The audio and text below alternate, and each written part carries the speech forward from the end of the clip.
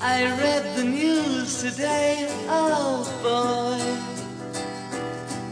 about a lucky man. Even in this early tape, he has a voice which sends shivers down the spine. He heard what so many others had missed. George Martin, who made the Beatles brilliant and revolutionised music in the process. He was not born into music. His father was a carpenter from the Holloway Road in North London, but he was surely born for it. A talented pianist from the age of 5, he could play by ear.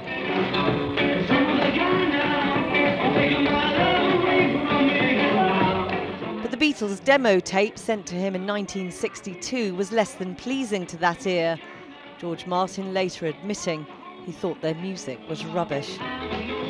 But he knew the 4 boys from Liverpool had something.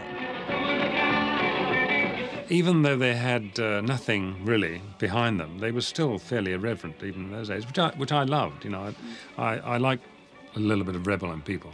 They had tremendous charisma. I knew that alone would sell them. Love, love me do. You know I love you. He signed them up a few months later and they released this, their first single.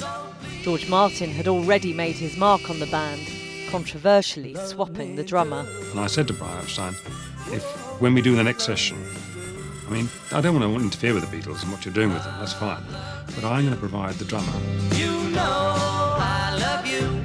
Working together, their music became more complex, more layered, which wasn't without its challenges. The hard stuff was the complicated harmonies. Yeah, it was hard to do them live on stage, like, for instance, Nowhere Man, that kind of thing. That was good. Nowhere Man was okay, wasn't it? It was hard, though. It was okay, but it was hard. He's a real man, sitting in his nowhere land, making all his nowhere plans. I said something. And when Martin, who'd been classically trained, suggested adding strings to Yesterday, McCartney was initially less than thrilled. And George said, I've got an idea that a string quartet would sound really good on that, which is 5, would sound really good on this. And I said, oh, I don't think so, George. And he said, well, let me try it, let's try it. And if you hate it, we'll just wipe it and we'll go without it. But of course, when I heard it, I loved it. Yesterday.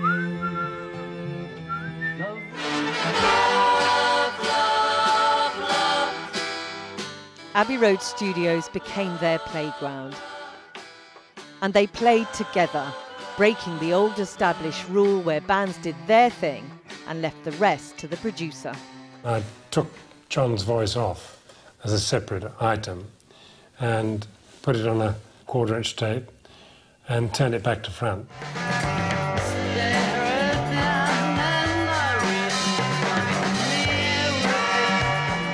And I played it to John when he came back. He said, that's gear. George had done little of no rock and roll when we met him, and we'd never been in a studio, so we did a lot of learning together. He had a very great musical knowledge and background. In a career spanning 7 decades, George Martin worked with many other big names. But as tributes poured in today, it was for his work as the 5th Beatle that he will be best remembered. He was a gentleman, and he was very different than the Beatles. They were 4 scruffy kids from Liverpool, and here comes Sir George Martin in his suits and ties. In a way, it should not have worked, but it did brilliantly.